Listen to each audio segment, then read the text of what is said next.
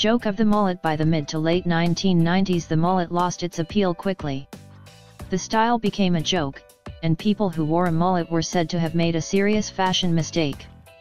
Hair should be layered, chunked, or tapered, and the mullet simply looked like two styles, long and short, that didn't work well together.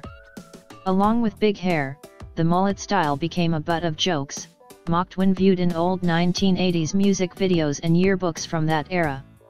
Although a variation of the mullet is likely to make a comeback, because older styles are usually incorporated into new looks, the old 1980s version may be gone for good due to the nerdy stigma attached to the style. The history of the mullet ranges from a period in time when it was a sought-after style to a style that was widely ridiculed and today should be largely avoided.